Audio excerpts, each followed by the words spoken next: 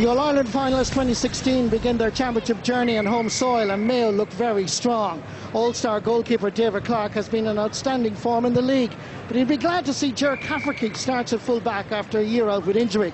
Last year's Footballer of the Year starts at centre-back, that's Lee Keegan, while the O'Connor brothers from Ballintubber are at centre and full-forward.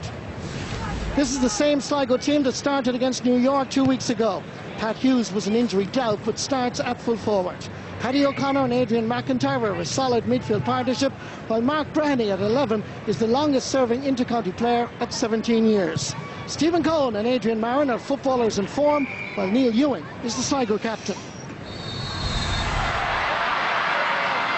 For Mayo, they've been knocking on heaven's door for quite a number of years. Is this going to be their year? Their journey starts now. Sligo go into the attack immediately, down towards Stephen Cohen. Played well in the Bronx, New York 2 weeks ago. Turns, wind assisted, it's a thing of beauty. It's the start that Sligo needed. They're up and running. Keith Higgins is available, Tom Parsons is there. Coming forward is Colin Boyle, over for his Fergal Boland.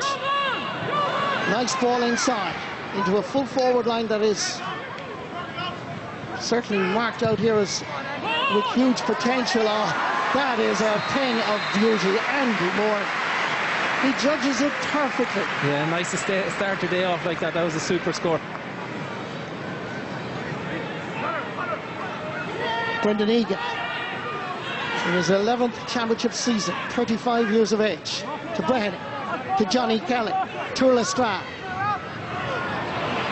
doing his Masters in Law in DCU. The kick from way out the field. The umpires are absolutely adamant that that's over the bar, and it is that man again, Stephen Cohen. Colin Boyle, met by a hefty shoulder, I would have thought initially at least, and Brendan Egan is rather annoyed with the decision. Anytime you knock Colin Boyle is a good day, but I suppose it's in the back, has to be free. Free is taken quickly. It's over for Kevin McLaughlin. He's going to make up for the point he missed a moment ago from the free. It's over the bar, the sides level for the third time. David Kelly tackling hard, picked up by Paddy Durkin. Sweeps away. Jim O'Connor, Seamus O'Shea to his right. This is O'Shea. O'Connor has gone inside. Heading towards the 20. Make that the 13. Shoots! Oh, what a goal! Dermot O'Connor breaks down the Sligo defence eventually. A cracker of a goal. The build-up was superb. The finish simply brilliant. Yeah, great play by Dermot O'Connor, getting the ball in there. From this distance, you wouldn't think he's going to get a score, but what a finish, and showing a bit of form that lacked in the latter part of last season. That's a brilliant finish.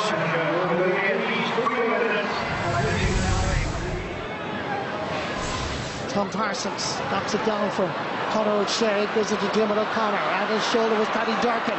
It opens up for Mayo. Here comes the shot! And the ball is wide.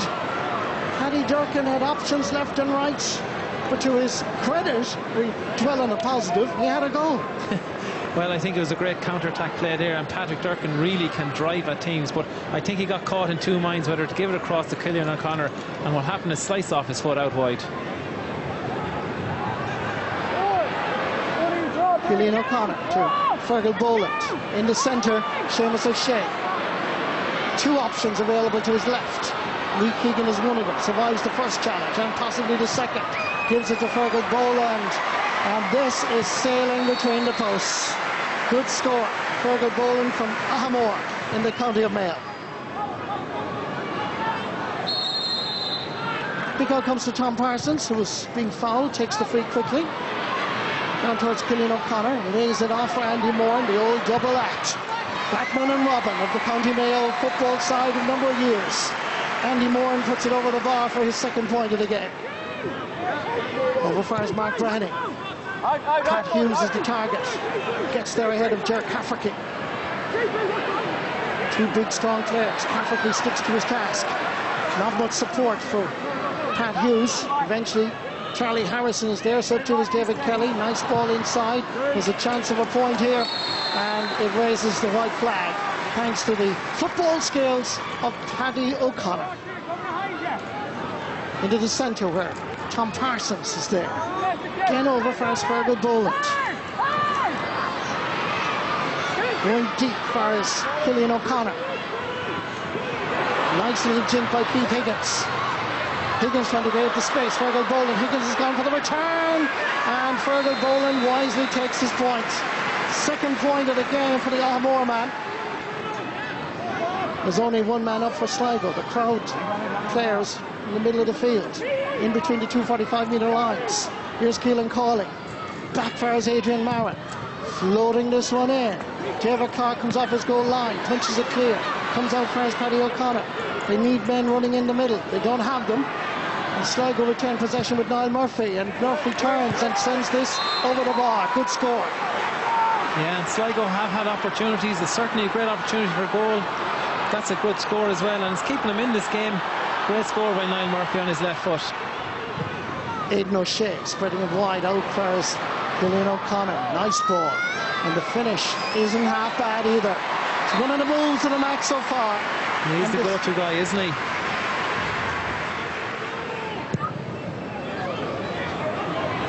Kick out from Aidan Devaney. Eddie Durkin.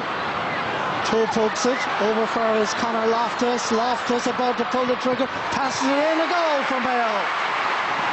Cherry on the cake as Mayo undoubtedly qualify for the Connacht Championship semi-final. Killian O'Connor 1-7 in the Connacht final against Sligo 2 years ago. This afternoon it is now a personal tally of 1-6. Loftus created it, O'Connor finished it. Yeah, and he could have picked that ball off the ground. I'm not so sure. Straight across to Killian O'Connor, and obviously he's not going to miss from there. Aidan Devaney going to take the kick out. And the referee, Sean Hurston, blows the full-time whistle. Mayo win the first match of the championship season for them. The journey is up and running.